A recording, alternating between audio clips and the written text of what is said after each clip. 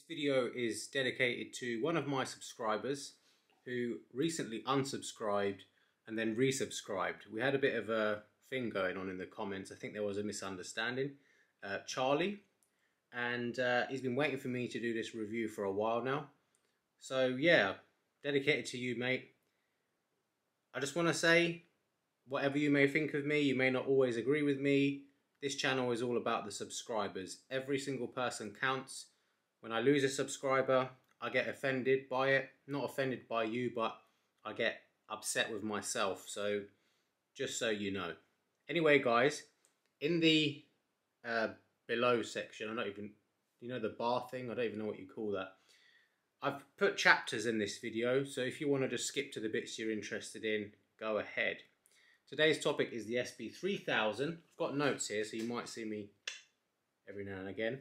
But it's the SB-3000, and yeah, I'm going to tell you why this subwoofer is, I think, one of the best subwoofers for households today. So I've already given it away. Yeah, there's no kind of surprise at the end, no twists or anything. But here we go. I'm going to let you know now. So the specs are on the screen now. I'm not going to go through this because I feel like I'd just waste time with this. You can read, yeah? One thing I will say is about the build quality, the finish that you get. I'll turn my phone off now. Good idea for me to turn my phone off because here it is, going off again in a review. And yeah, one thing I will say about the finish is that you have the black vinyl, you have a black gloss and a white gloss, I believe, with the SB-3000. This is the last of the SVS series to feature those three finishes.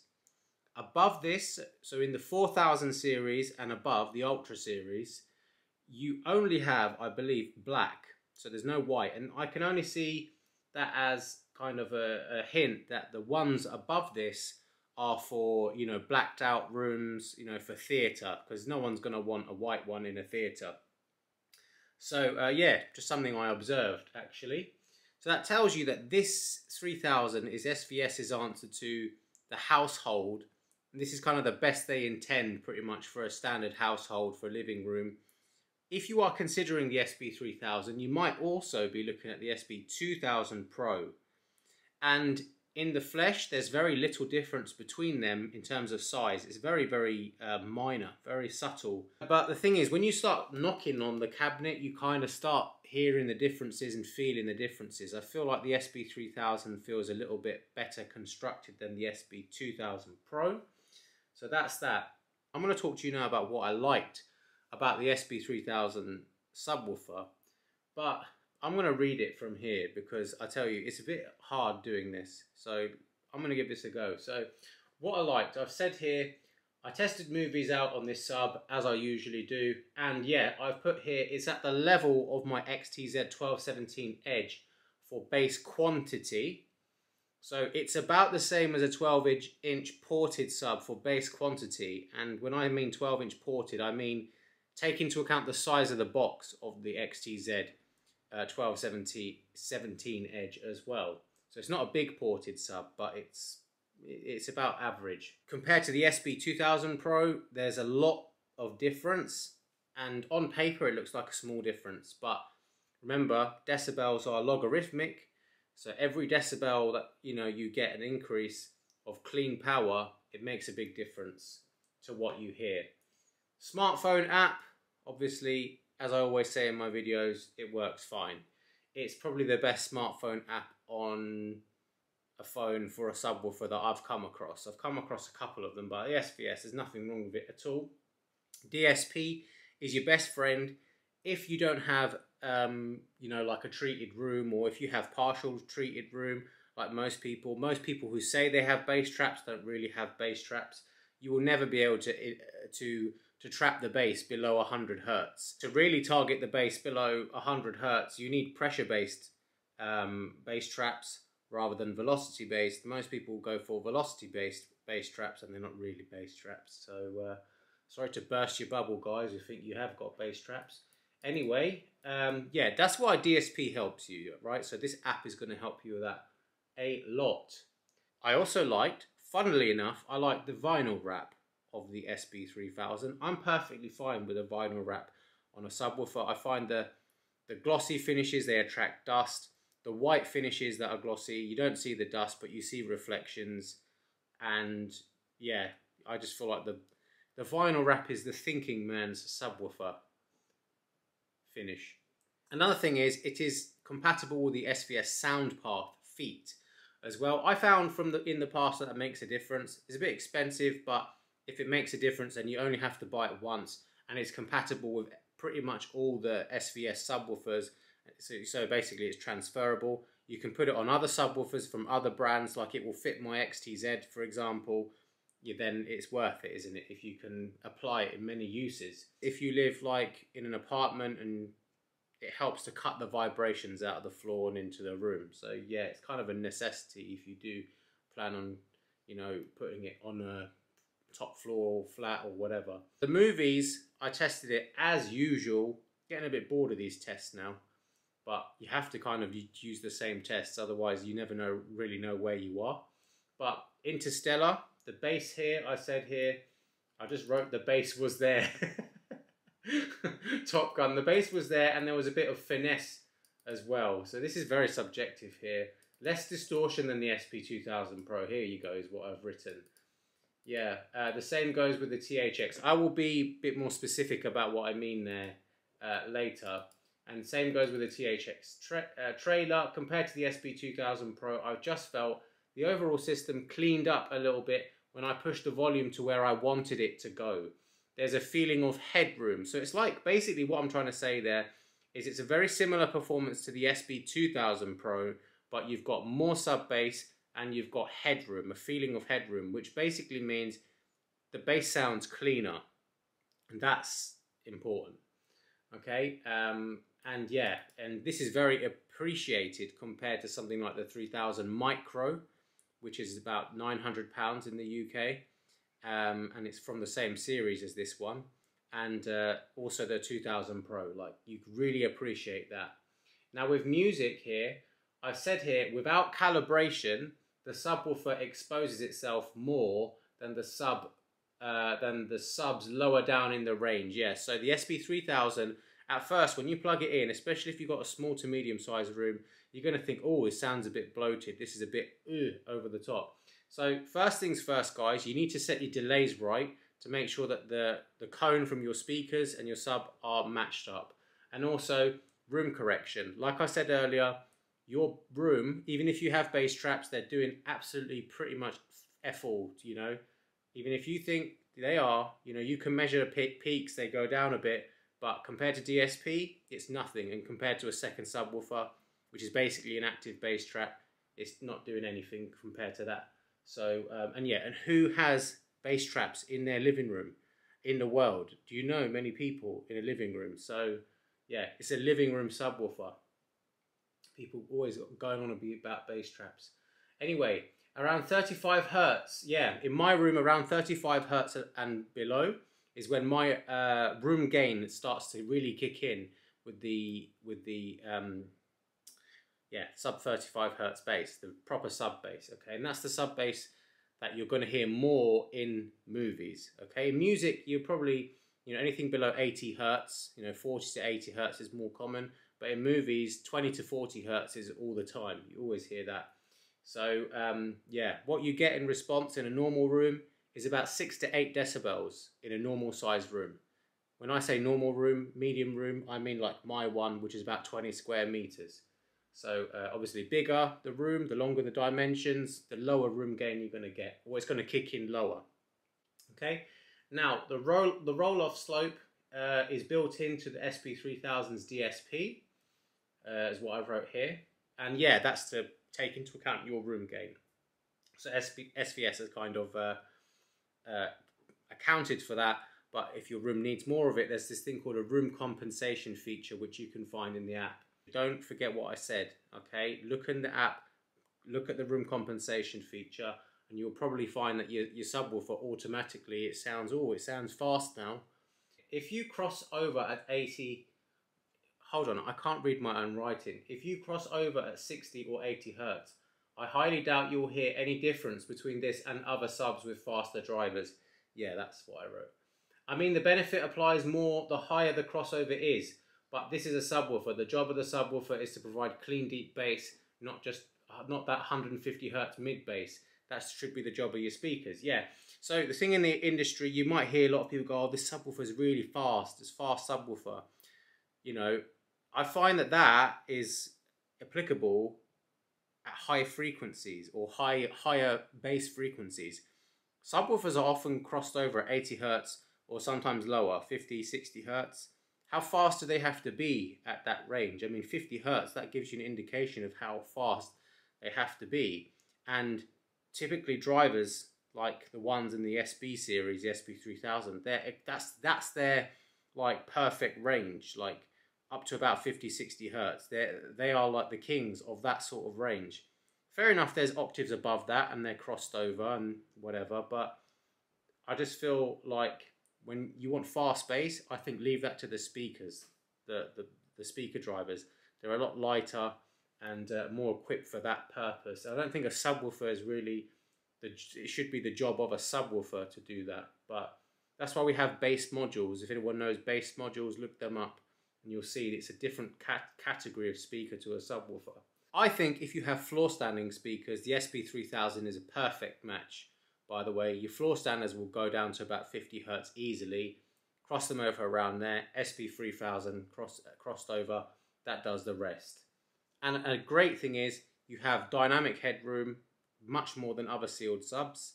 Down to about 20 hertz, you should be able to get about 100 decibels or a bit more with room gain. That means it will never be a limiting factor when we're talking about 16-bit audio. So your typical stereo, 16-bit is the maximum dynamic range. With 24-bit, yeah, obviously you have way more dynamic range, but you have more headroom. So compared to most subwoofers out there, you'll hear the difference. Things I don't like about the SB-3000. So I'm going to read it to you now. The price in the UK, that's the first one. Why do we have to pay more for these subs over here? So that's one thing. Like competitors, we have the Arundel 1723 1S, which is a 13.8-inch driver subwoofer.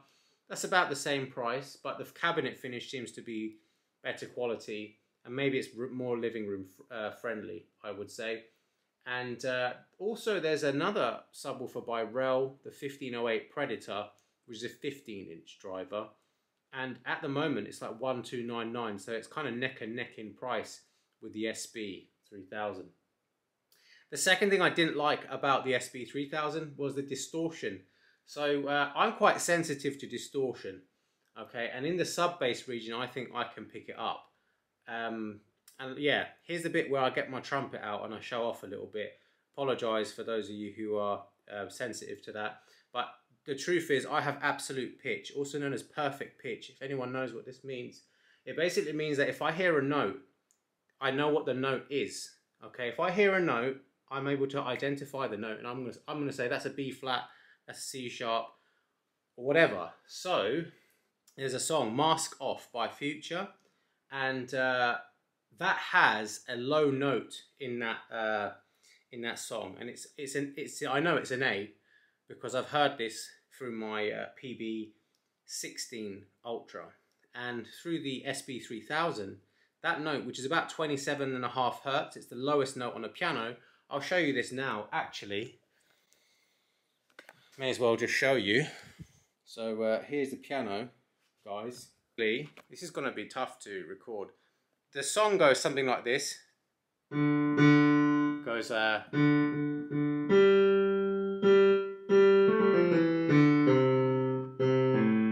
it goes like that, okay, off the top of my head. So... no.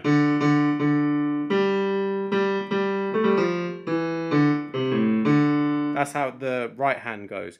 But the left hand, it goes like this. It goes... it's actually down here, but it goes...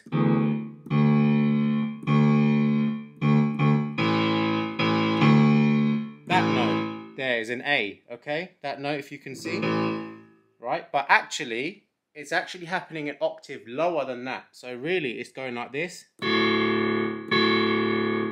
And that note is the one. This one here, the lowest note on the piano, that's the note that I can hear it's distorting. because I'm unable to figure out what is that note. On my PB16 Ultra, I hear an A coming through clear, and I know. And sub bass is usually where people with perfect pitch, they stop figuring out, like, that's the note. So this is the note here.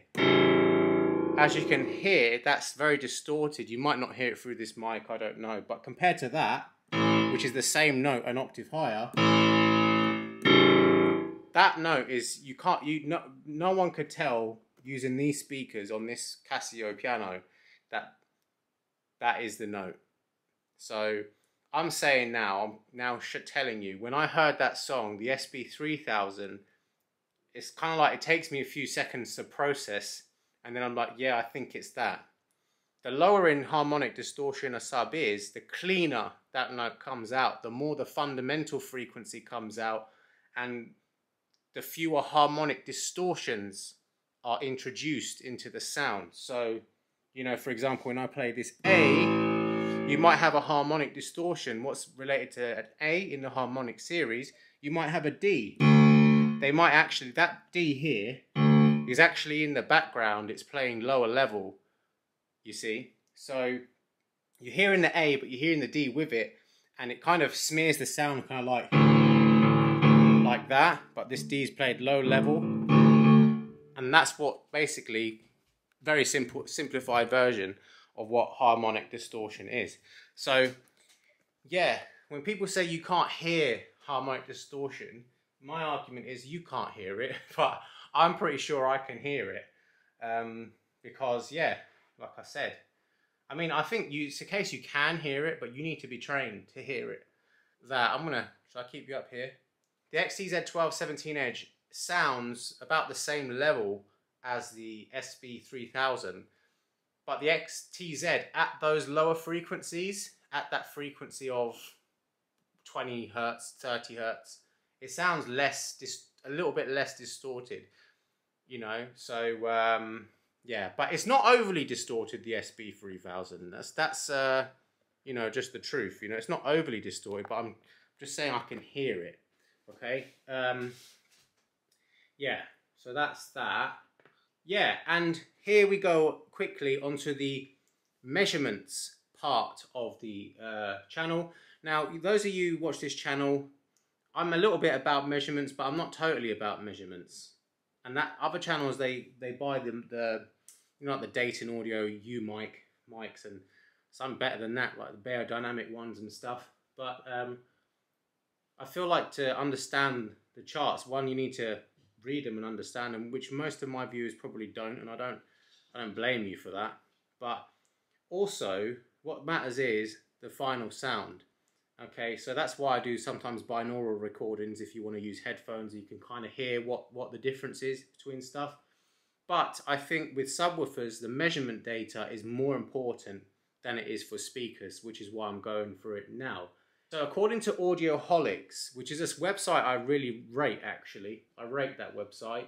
They've got the CEA 2010 burst test measurements here, and it's confirming what I heard in my subjective tests. And that is 31.5 Hertz is when we start getting that third harmonic distortion. And third harmonic distortion will be about 60 Hertz, and I think that's about a B? Let me just check here.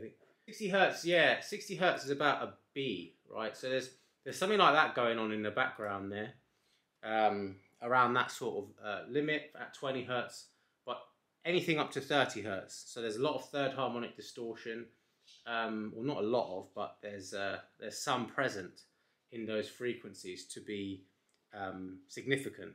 Okay, so I'm putting this data on the screen for you now. You can see on the screen that we have more third order harmonic distortion compared to second order harmonic distortion, and I'm guessing that's what I was hearing when I was listening to those tracks. So group delay is another thing that is important with a sub. Group delay, basically, that's kind of responsible a lot of the time for that feeling of tightness, that transient response that we get with subwoofers. So as you can see on the diagram here, which I've taken from Audioholics, if you go and check their website out, if you want to know more, obviously. And the SB-3000 is the green curve, and they reckon anything below the red curve, definitely the 1.5 cycles, is pretty much inaudible. Anything below the 20 millisecond mark is pretty much definitely inaudible. And you can see that below the 20 millisecond mark, the green curve, the SB-3000, is underneath that 20 millisecond mark for the majority of frequencies. It's only below 35 hertz that starts to increase. But the argument is, at those frequencies, you're probably not going to hear it. Conclusion and comparison to other subwoofers. So first of all, Arundel 1723 1S. What would I go for? Well, I've written here, I'd go for the SVS.